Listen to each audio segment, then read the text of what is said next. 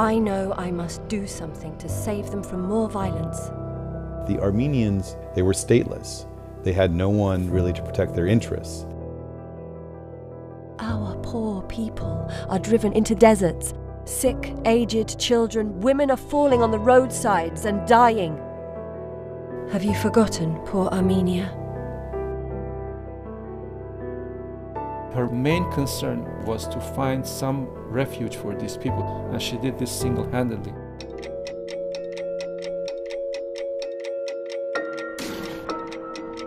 The Turks were getting organized for another attack. I made it my business to free myself from this hell.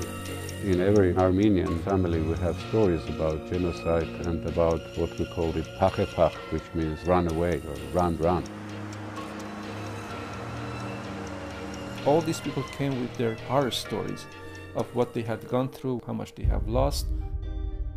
Diana Apkar helped refugees with logistics, food, place to stay. She was a woman in a man's world, and she was making things happen.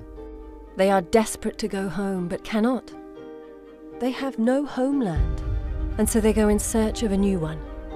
I will assist them. I will be their surety. Their expenses will be incurred by me. Other women just simply didn't do these sort of things. The little mother of a nation, that was her nickname. She managed to help as many refugees as she could to move to the United States. Her entire work, entire life actually, was a true diplomat and true humanitarian. Aparov Zekerumek, yes Keprekem says. We tend to forget the power of the individual. The power of the individual is a remarkable phenomenon.